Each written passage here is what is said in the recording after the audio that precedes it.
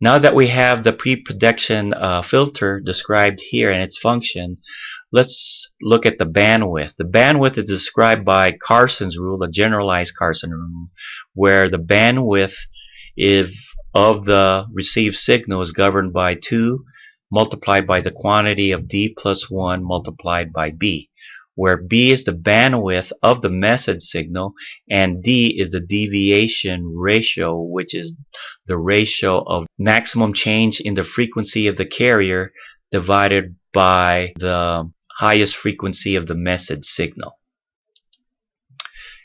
Now, for the case of where Carson's rules for a sinusoid, we can simplify the problem such that our message is only a sinusoid having a frequency message of FM. We can factor out FM here, and then you could see that we have a delta F max over FM, and we call that the modulation index for an FM signal, as discussed in Chapter 5. And then plus 1. So if there's a lot of frequency deviation when compared to the message frequency, then we can approximate this. We can get rid of this plus FM, and we can say the bandwidth is essentially 2 delta F max.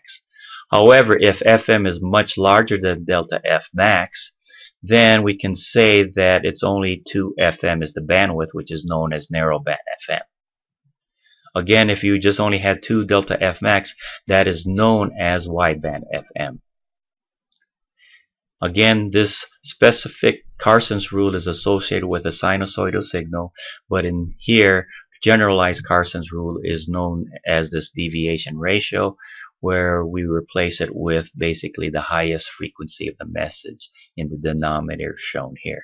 And the beta is known as the frequency modulated index. So note the similarity between this equation here, 2FM times the quantity beta plus 1, which is specialized for the sinusoidal message, with the more generalized case where we have 2 times the quantity D plus 1 multiplied by B, which is the bandwidth of the signal. Alright, so here for an angle modulated signal, we recall that our received signal x of t can be generalized as an angle modulated signal where we have alpha, which is the attenuation factor at the receiver where it's being transmitted to the receiver, and that's how much the signal gets decreases. AC is the amplitude of the carrier, and the angle of the carrier is denoted as 2 pi fct plus theta of t. And this is where theta of t has our signal embedded in theta of t.